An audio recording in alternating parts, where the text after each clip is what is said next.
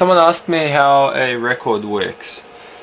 Well, there's one groove that starts off from here, and then it just winds around and around and around and around like a bazillion times, and it finishes off here. Right?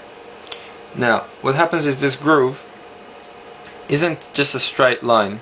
It's not just a straight line that goes around in circles. As it goes around, it does this. It vibrates left, right, left, right, left, right. That's what it does.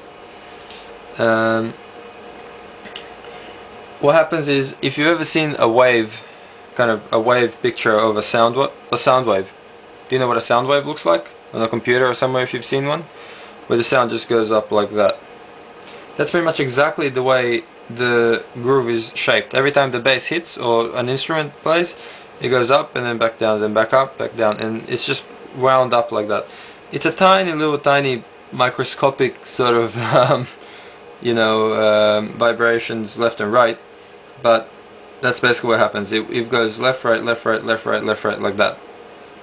And then what happens is with the needle, here, I'll show you. Okay, I have a little screwdriver. I'm not going to touch the record with the screwdriver, don't do that. But basically what happens is, if this is like a gigantic needle, right, the stylus, there's a groove that goes all the way around, and the point of that needle sits inside the groove like that, and it just goes along the groove. Now when the groove starts vibrating, when the groove goes left, right, like that, the point of the needle goes like that as well. It goes left, right, like that as it follows the groove, and it's those vibrations that get sent. The signal of those vibrations gets sent down the tone arm and into the mixer. That's where the sound comes from.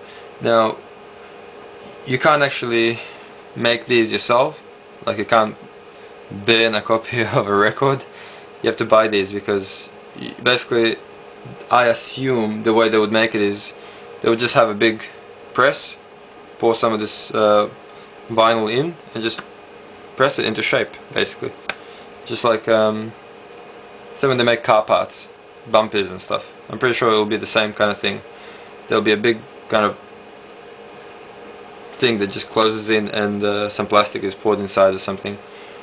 Oh no, wait, no, I think it's like some sort of powder or something that gets put over the top, and then it presses it together and probably melts. I'm not too sure exactly what the process is, but basically it's pressed together, and it's the metal parts of the machine would have the grooves in them, and it just gets pressed together, and then you get this vinyl out of it.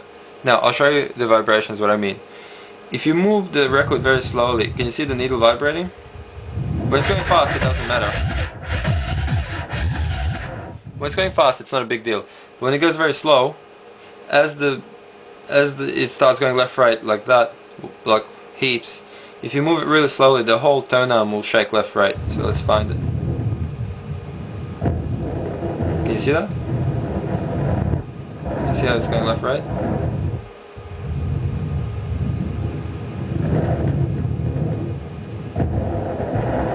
Can you see that?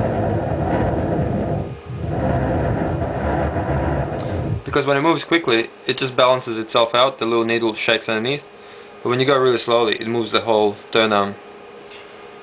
So basically, that's how the record works. There you go.